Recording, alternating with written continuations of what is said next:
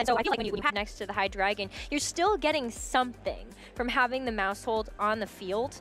But we're going to try this again, everybody. We're getting back into team preview, and hopefully we got the technical difficulties sorted out for you. We're still on round 3. Yep. Yeah, so we still got tons and tons of Pokemon action Third headed your way. time is but the come charm, on, Rosemary. Third time's the charm, please. Cross please. your fingers. Please, everybody, let's do this. Sense of energy so that we can get this game started. We're trying it again. I see the leads entering onto the field. Mousehold and Hydreigon, Meowscarada and Sylveon. Okay. And are we here? Are we? Yes! Let's go! Okay. The battle has finally started here, and I can't wait. I mean, it's actually interesting, right? Because both players have had know exactly what their opponent was going to lead with. So Brendan locking in his moves very, very quickly, and kind of opting just for a lot of immediate offense here. One thing you actually called out was that the mouse hold on this team is Friend Guard, which is pretty interesting because it's Friend Guard with the Wide Lens and the Population Bomb set, which is actually, I wouldn't say, like super, super common here. And so mouse hold right now definitely threatened. Knockoff, by the way, from Meowscarada is really good into Population Bomb, Wide Lens mouse hold, because if you get rid of that Wide Lens, it does not have nearly as much accuracy anymore. And here's a Terra to get things started.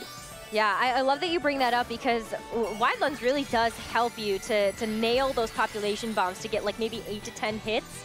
But it does have an accuracy check for every single time you want to hit with Population Bomb. So we're going to just see a Protect here as that Hydreigon will Terra to Steel type. And the knockoff, they go right into that Protect too. Yeah, I think great Protect on mouse hold. I think you either often consider a Protect or a Switch. And the Tailwind here is really critical. That's a bold move as well, because Brendan's Meowscarada actually has that Trick Room. So Hayden kind of saying, I don't think you're actually going to go for the Trick Room in front of me. And this actually is super, super smart from Hayden's end, because now the mouse hold, it still has that Wide Lens, has that Population Bomb, and you have full speed control. The other thing is by getting up Tailwind now, you also have a little bit more pressure against the potential Dondozo Tatsugiri in the back. And so I think that was a really safe play from Hayden, because Brendan actually didn't really have too many options to cover for that Hydreigon, right? Like, your best bet is maybe clicking Knockoff onto the Hydreigon, but otherwise, like, the Hydreigon likely will survive the turn. So it's a smart play from Hayden, and I think she gains a really huge advantage from that, because now Mousehold has the ability to Population Bomb either slot. Yeah, and at this point, I too feel like you just have to go after that Mousehold, because it's a huge threat on the field right now.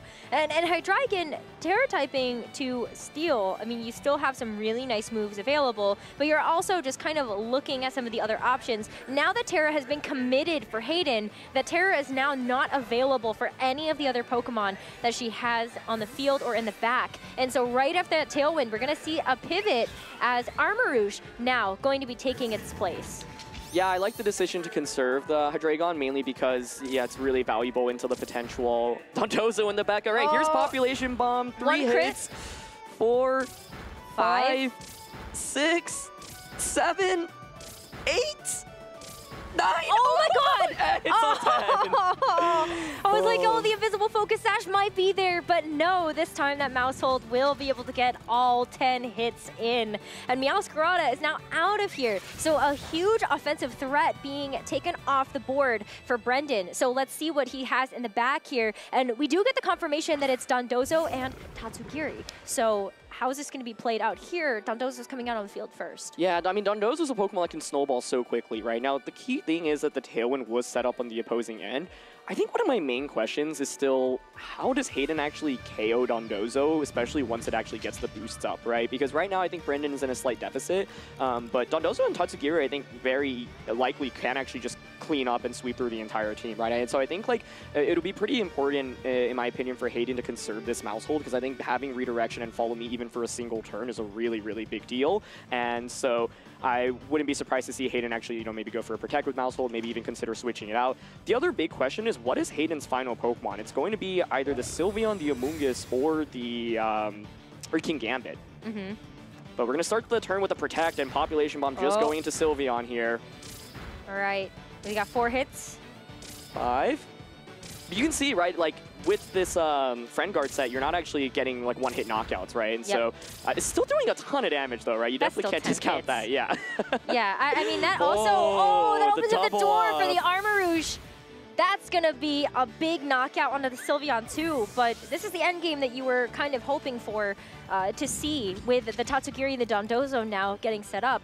Does Hayden have the right answers? You still have that Hydreigon in the back that has been preserved for later, but it's time to activate that Commander. Oh, that was just a really hard call out by Hayden saying, I don't think you're going to switch out. Because the thing is, if you switch out, Tatsugiri gets eaten up by Dondozo, and given that both of the Pokemon targeted the Sylveon slot, there'll be nothing there. Yeah, exactly. Yeah. The other thing right now is there's the Encore from the Mousehold as well. So depending on how the Mousehold is actually trained here, if it actually just outspeeds Dondozo and gets the Encore off, that would be kind of a nightmare. Yeah, just lock that Dondozo into using Protect. That would not feel very good.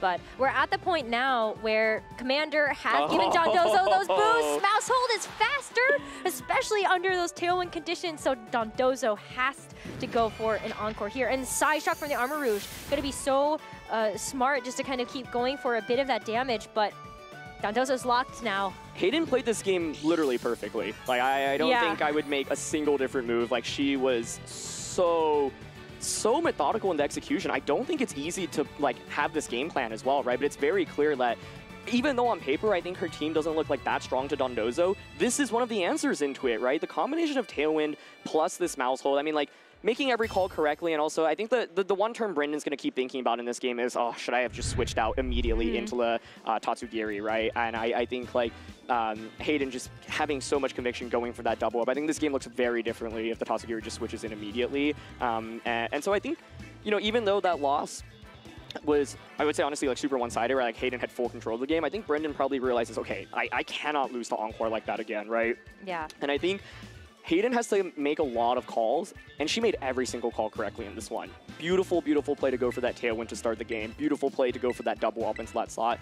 So I'm sure Brendan's reflecting a little bit and be like, okay, well now, yeah, if I go with the same combination, I can pressure Trick Room with Meowscarada instead of going for that turn 1 option. I can go for the immediate Dondozo Tatsugiri, like that switch in, rather than not going for it. And so even if, like, for example, if Brendan just clicks Trick Room on turn 1, it looks super differently, right? And so, yeah, I think, though, the Hydreigon Mousehold lead, I felt like it, you know, it looks pretty scary in terms of how much damage you might take, but because it's actually Friend Guard on Mousehold and Steel Terror on Hydreigon, it's actually kind of difficult to break through. And so, you know, one adjustment you can think about is bringing that Annihilate, which pressures both slots with that final Gambit. If you actually look at Hayden's team, there isn't a single Pokemon that can, you know, be immune to that final Gambit. And so you can immediately put on pressure, especially because I believe Hayden's Hydreigon does not have Protect, meaning that you could always safely go for a final Gambit into that slot. Yeah, it does not. It's going to be 3 attacks there with the Tailwind as a status move.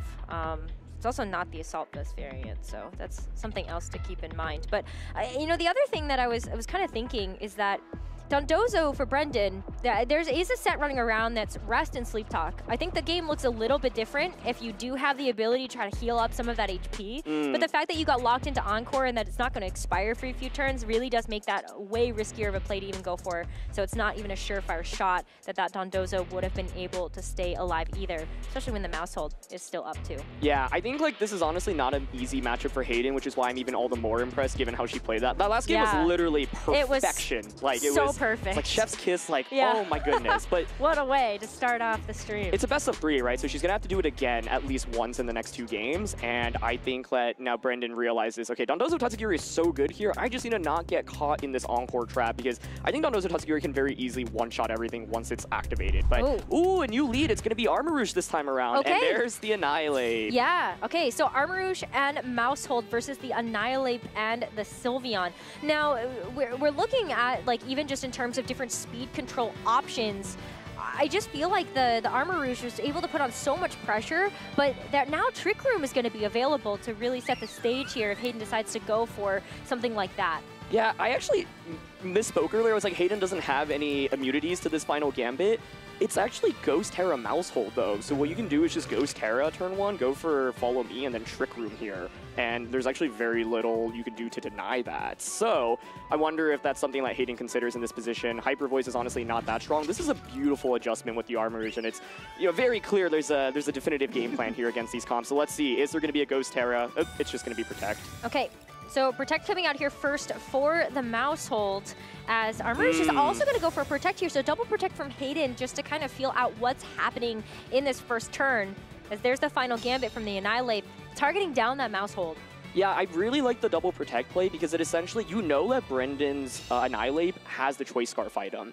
And so you're saying, okay, if I double protect here and you stay on turn 1, I know what you're going to lock yourself into. Annihilate doesn't always have to click Final Gambit. It gets access to close combat. It gets access to U-turn. And so by going for the double protect now, you know, okay, you have to go for that Final Gambit, right? So I do think Hayden has the interesting play of Ghost Terra, Follow Me, Trick Room now, so we'll see if she ends up going for that.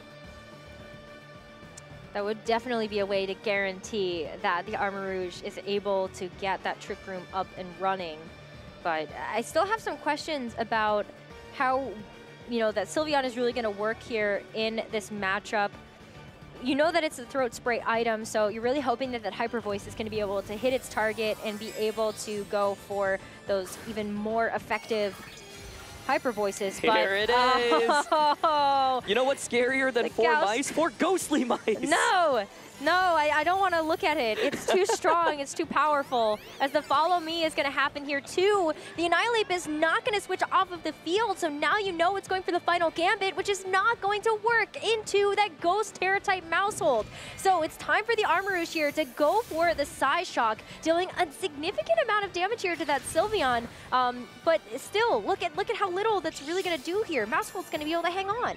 Yeah, it's interesting there. I thought Armor Rouge had the ability to maybe go for the Trick Room, but I can understand the decision not to, because now, oh, this next turn is really interesting, right? If you're Annihilate, do you say, I'm going to expect the Mousehold to just click Population Bomb anyway, and not Follow Me, right? Because Mousehold now, you know, the Armor Rouge chipped away Sylveon enough where Mousehold can finish it off with Population Bomb, right? And so if you're Brendan, you could make a really high-risk, high-reward play of just clicking the Final Gambit into the Armor Rouge slot, calling out, saying, I don't think the mouse hold's actually going to go for Follow Me here. Looks like Brendan's opting for a little bit more of the safer option, I think, of switching into a Dondozo. But I think that's one really intriguing play, but it's scary when you're already down a game, right? It's like if you get it wrong, it's just a complete disaster. But yeah, I think the logic behind not clicking Trick Room there with the Armor Rouge is to get damage into Sylveon so that it's in Population Bomb KO range. Definitely. We are going to see that switch come through as Dondozo enters the field. And nice as well for Brendan to be able to reset that Choice Scarf, so you can go for something a little bit later as a Protect comes through from the Armor Rouge. So playing it a little bit safe here. There's going to be a double Protect on the field here.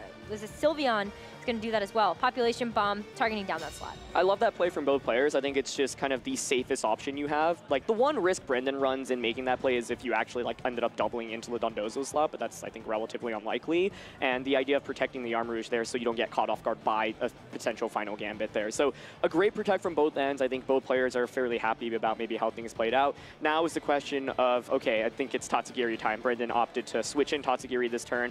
So the question is for Hayden, what do you do this turn? You could go for the Follow Me. You can set up that Trick Room with Armor Rouge, but then how do you actually deal enough damage to the Dondozo afterwards? I think that was the main question I was trying to ask at the start, and Hayden masterfully handled Dondozo in game 1, but this time around there's no Tailwind support. You can't potentially really go for that Encore nearly as easily, and I really have to ask what's in the back here for Hayden. And here it is. All right. Tatsugiri entering the field now just to be able to help bulk up those Dondozo stats. But are we going to see like another switch as well? It's nice to be able to see a Dondozo. It's gonna you say that now. It's nice to be able to see a Dondozo. Listen, I'm trying to stay positive, okay? Commander Boost coming through as the Mousehold is going to go ahead and go for a Protect here as well. So what is Armor Rouge getting up to here? Order up, targeting down that Mousehold slot, and as Armor Rouge is going to be moving, one of the slowest on the field. So there's the speed increase. It's okay, actually just Armor Cannon. Okay, I was nervous there for a hot second that we were going to see a Trick Room, especially with that speed boost coming through there. Dondozo is going to be pretty fast, so that still might be a viable option for later. Yeah, I was thinking if Trick Room went up there, then you get to just Encore into the Order Up, and then suddenly you're just locked into a Dragon-type attack, and this Order Up, as you can see, is the speed because of Tatsugiri's form, not the attack increase, and so it's not actually able to like snowball and do more damage. At this point, Dondozo's damage output is kind of locked, and so yeah, I think Hayden maybe having the opportunity to set up Trick Room there, wanted to just start getting some chip damage off. As you called out, there's no rest on this set, right? So every little bit of chip damage really does add up. However, there is still recovery from leftovers, so yeah, like, Brendan's probably like, okay, well, I didn't get the knockout there, but it's still fine, right? Like, my Dondozo is still in a relatively fine defensive position. I can continue to heal back from leftovers, and so Yeah, my question is, what does Hayden have in the back that really deals with Dondozo? It feels like Encore has kind of been the main solution, and it worked out very cleverly in game 1, but Brendan's not caught off guard by it this time around. And I'm sure Hayden now was thinking, oh, I could have Trick Room there, but you know, what's done is done. You got to just keep playing the game from this position. Definitely. Okay, it's going to be Sylveon getting revealed as the 3rd Pokemon for Hayden. As the Wave Crash now comes through, Armarouge is definitely not going to be surviving that one. So that's going to be a quick knockout for Brendan to take too. Yeah, actually, given that the Sylveon was in the back, there was a very clear angle for this endgame if Trick Room had gone up. It would have been in Trick Room, then you encored the Dondozo into Order Up. It's stuck using that Dragon type attack. Then Sylveon is completely immune to it, so it can just switch in and deal a lot of damage. So this is the thing with Dondozo Tatsugiri, right? Like, all about it is positioning. And this time around, it is so much more positioned, better positioned than in the previous game. Because things that Encore and Haze can just immediately beat it. But right now, the Dondozo is just healing back a little bit every turn. It's pressuring with a lot of damage as well. And the Sylveon on Hayden's end, I believe, it has some good damage. I mean, it has Hyper Voice, but I don't see how it's clearing up Dondozo right now. I think Dondozo is just too strong at this moment. And the one solution I could think of is Yawn, but we know that Sylveon on Hayden's end actually does not have that Yawn. Yeah, it has Substitute, so maybe you're trying to go for a little bit more of an outlasting strategy here. But the Order Up into the Mouse Hold, there was no Protect this time around, so Mouse Hold is going to get knocked out. That brings Hayden down to her final 2 Pokemon. You've got Sylveon on the field, and you also have that 4th and final unrevealed Pokemon, but the Terra Blast here coming out. Oh. That's pretty powerful. Whoa. What do you make of that damage? That shit a lot more than I actually expected. So that is quite interesting. That is a lot more damage than I expected as well. But it's Hydreigon in the back. So maybe this is where that Encore strategy would have been a little bit tough. You had used the Terra to Terra Ghost Mouse Hold. Yep. And if you had locked it into Order Up, then Hydreigon doesn't have the ability to Terra away its weakness there either. So Order Up now going into the Hydreigon. That's a one-hit knockout. But is that going to be, can Dondozo outlast this? It's going to be very fast here. Yeah, I mean, Terra Blast here, it should survive, even though Terra Blast actually did do a considerable amount. I mean, it's an interesting solution, right? That's where I think if the Encore come out at some point from Household, this game could look pretty differently. But this is what I was saying, right? This matchup is not easy for Hayden, and so she has to get multiple turns correctly, and this time around, Hayden was playing lights out in the early game, but it doesn't really matter if Dondozo just gets set up because this thing will just one-shot everything. That is the power of Dondozo Tatsugiri, and so we're going to have to go down to Game 3. I think seeing how much that Terra Blast actually does is pretty valuable information because it's yeah, you can use it as offense, but the problem is, Dondozo is just so bulky still thanks to the stat boosts, and it's very difficult to clear. And on Hayden's side, a lot of Pokemon just eat up that one-hit knockout immediately, right? And so you've got to be feeling pretty good if you're Brendan in that one. You're like, oh, the Annihilate stuff didn't even work out that well, but it's interesting, right? Because Brendan, was able to bait out that Ghost Terra from the Mouse Hold, and as soon as the Ghost Terra came out, it's great in the short term for Hayden, but in the long term, it meant that there was no defensive Terra from Hydreigon, and that's one of the key Pokemon I think you actually really need to use in order to beat the Dondozo. And so I think Hayden basically has probably to accept that Dondozo and Tatsugiri is going to come out in this matchup. It's more of how do you maintain speed control so you can look for an Encore. I think that's probably the best approach, and she was able to handle it perfectly in Game 1. In Game 2, she had the possibility to Trick Room. I'm sure that's something she's got to be thinking about as well. And so, yeah, we'll see if it's a Tailwind or Trick Room in Game 3, but I feel like you got to go for one of the 2 means of speed control. Yeah, I agree with that. Definitely when you looked at that one turn as well, where you're like, Armarouge could have Trick Roomed here, and maybe that changes the game quite a bit, actually. But that was Game 2. Yeah, it's so hard to be in that position and make that choice because there's so many different options available. And with the information that you have for your opponent, that's another layer into what do I do with my strategy. You can't just think about your own game plan. You also have to kind of consider what the opponent can do as well. Yeah, I think what's interesting now is the Annihilate plus Sylveon lead, it felt like even though it didn't work out super well in the early game, part of it is that once again baiting out a Terra so that you can maximize its value in the late game. And so, I am now putting myself in Hayden's shoes. Did you like the lead that you went with in the last game? What would you have kind of as a response to that? I think Hayden could go with her own Sylveon, something like Mouse Hold plus Sylveon, for example, where you can just go. But the problem once again is how comfortable is Hayden giving up Ghost Terra on Mousehold to get around the final Gambit, right? Because it's like, yeah, it's once again good in the short term, but maybe not valuable enough for you in the long term, because the problem is by not having that Steel Terra on Hydreigon in the late game, you are so weak into Dondozo's order up. We saw the order up just get the one-hit knockout earlier. Yep. Yeah, I mean, the speed too, like that's definitely really tough. I mean, I wonder if there's a world where maybe you can bring in Mungus. Just trying to think of some other kind of bulky defensive options that Hayden has available that could be something that she can rely upon in this game. But it is a game number 3 here, tied up 1-1. So this game will be the deciding factor for who is going to stay undefeated in the tournament so far. Both of our trainers are at 2-0, and to be undefeated into round 3 is going to feel very, very good here. But here are the leads. It's going to be a run back is what we saw from game number 2. Yeah, I think it felt like things did not go well for Brendan at all in the early game, and he was still able to win that last one. This time it's interesting because you're like, okay, well, Hayden has maybe the conviction to just go for that double protect play again. So it looks like Brendan's considering going for that U-turn instead, just pivot out and maybe bring in Dondozo or Tatsugiri. But I do think Hayden should maybe play a little bit more towards Trick Room this time around. Armor Rouge was on the field for quite a long time in that previous match and never set up Trick Room. And so I don't expect him maybe to come out on turn 1 immediately, but I think it should maybe come out at some point in this battle. Yeah, I mean, just seeing the lock-in too, even just remembering from game number 2. Here's a Terra immediately from Hayden's end. Is it going to be the Mousehold again? Yeah, looks like it. Okay, so maybe just in preparation for that final Gambit, trying to target down that slot. But the Ghost Terra type, it's been used now. Hayden does not have access to it for later, but Armor's going for the Protect. So this is a very safe play for Hayden to make. Gonna protect away from the final Gambit here coming out from the Annihilate, but then also Mousehold might have still gotten a chance to go for a move like the Population Bomb. So that will connect with the Sylveon, but we saw from that game number 1 that it was not enough to knock it out. Yeah, exactly. And once again, that's kind of the downside of having Friend Guard, but still doing a ton of damage here, enough where I would expect a Psy Shock from the Armor Rouge to finish things off. So yeah, it's a really interesting play where you're kind of just distributing damage onto Sylveon. Now, once again, like Sylveon's not really the main problem in this matchup. It's the Dondozo plus the Tatsugiri in the back. And so this next turn is interesting where Mousehold has the very safe Follow Me. You could just go for Follow Me plus Psy Shock right into Sylveon, but we could see the same play from the previous game where you protect one Pokemon, switch into the other. It looks like Brendan this time around is actually considering switching in the Tatsugiri instead of the Dondozo here, so preventing Dondozo from eating unnecessary damage potentially. Now, it's a little bit scary. Tatsugiri does have that Citrus Berry as well, so it might actually even survive something like a Psy Shock plus Population Bomb. But looks like Brendan kind of going back and thinking about things a little bit. Oh. Ooh, okay, that's a little spicy. Yeah.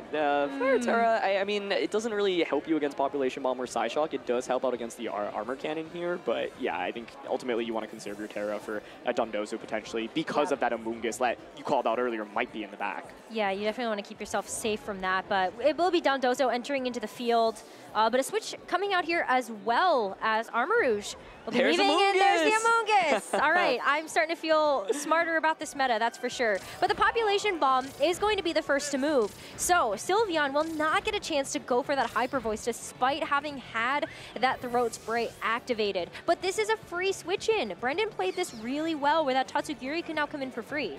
Yeah, what's so interesting is by bringing this Mousehold and Amoonguss, you don't really do that much damage, although I say that a Mousehold actually did just kind of KO Sylveon after 2 hits, and so this is interesting now. Brendan realizes, oh shoot, you did bring Amoonguss in, this time around, and so you do have the ability to just go for that Flying Terra. Now Hayden knows it's Flying Terra Dondozo, right? So you probably aren't going to just get caught off guard by it immediately. This turn feels really critical to me.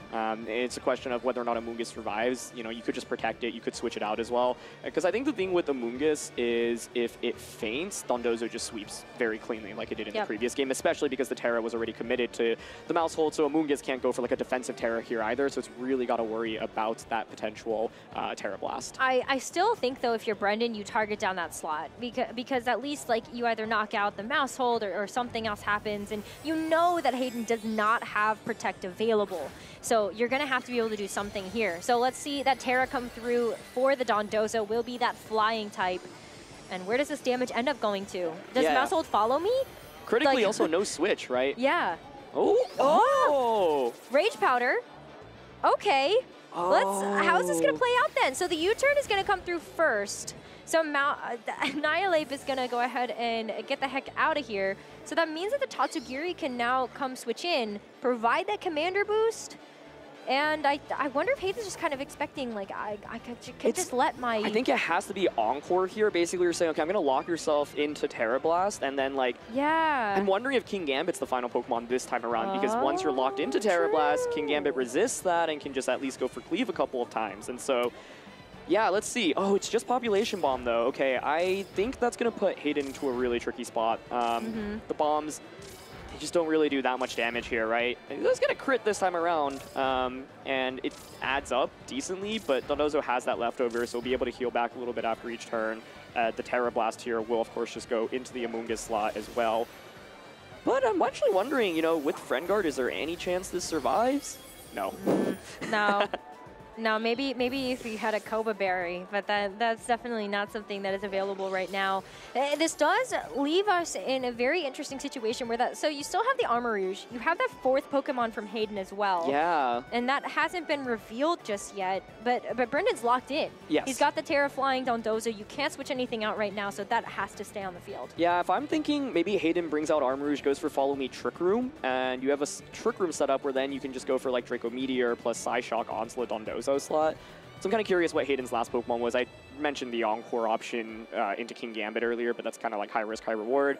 I wouldn't be surprised to just see Hydreigon waiting in the back. So, but I think if Hydreigon's in the back, I mean, one other approach you could go for is actually bring out Hydreigon and then go for Follow Me Tailwind. You can go with the Tailwind or the Trick Room out here. But yeah, I mean, there's the Hydreigon. Okay, so the other thing is, I mean, Draco Meteor actually does very meaningful damage as well, right? And so with that Population Bomb damage from earlier, like this turn is actually a little bit tricky. Like, I think, yeah, you can always safely order up into Hydreigon because it doesn't have Protect, and so Brendan knows that. So just saying, okay, well, I'm kind of forcing you to go for Follow Me with Mouse Hold here, essentially. But you know, I would expect maybe Follow Me and then Hydreigon just goes for a Tailwind immediately. You could just launch a Draco Meteor as well, but I wouldn't really expect it to KO the Dondozo. But what is scary is this is why some players like to use the Order Up with the speed increase, because then the Dondozo can actually increase its speed from each Order Up. And that's a really big deal in an endgame where Hydreigon might be angling to set up Tailwind right now. Oh my god, it's the Encore. Okay, so it was able to move first. So now Dondozo has to go for the Terra Blast here. Flying Terra Blast into the Hydreigon. It does survive. And so now it's going to be able to go for just a Dark Pulse here. Interesting choice. That's such a big interaction, though. Actually, like, that's one thing I was thinking about, because I feel like I've been conditioned to think that the Mouse Hold was really slow because it's this bulky set, but it's max speed Mouse Hold likely, right? Like, it's outspeeding Dondozo here. Wow. And so, wow, I didn't even think about that as an option, but that's so amazing. Like, this Mouse Hold is, like, decked out really to the maximum. That's so cool. So now you're locked into this Terra Blast. You can't increase your speed from Order Up, and the Mouse Hold is just faster here. Population Bomb did, like, meaningful damage earlier. I'm not sure it's enough to actually knock out the Dondozo, though. But now Hydreigon is still alive. You could go for Follow Me here, and now Hydreigon can just go for a Draco Meteor. Yeah, that Draco should be able to do the job. I think you might want to actually consider Tailwinding this turn. True. And so, like, you get the speed boost, and then you can just go for knockouts after. That was so cool. Like, I was like, Mouse Hold's moving first. Like, I was like, what is happening right now? But like, this Mouse Hold said, I've never seen anyone use Mouse Hold this way to beat Dondozo. It's brilliant. That it's is just so absolutely brilliant. Yeah, amazing. Okay, so you do get the Tailwind up, and now you guaranteed to be faster than the Dondozo. A little bit of leftovers healing coming through here, but that Mouse Hold provides this free switch back in for him to bring in that Armarouge. Yep, and now you know you're locked into Terra Blast, and so you can just go for something relatively safe like that Dark Pulse plus the Psyshock.